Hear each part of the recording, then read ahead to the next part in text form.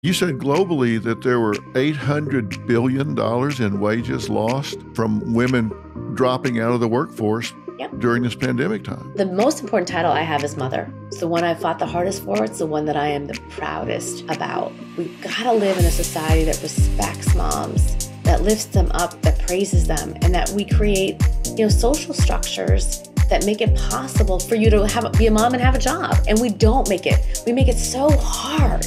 We gotta ask ourselves why. How can we change that?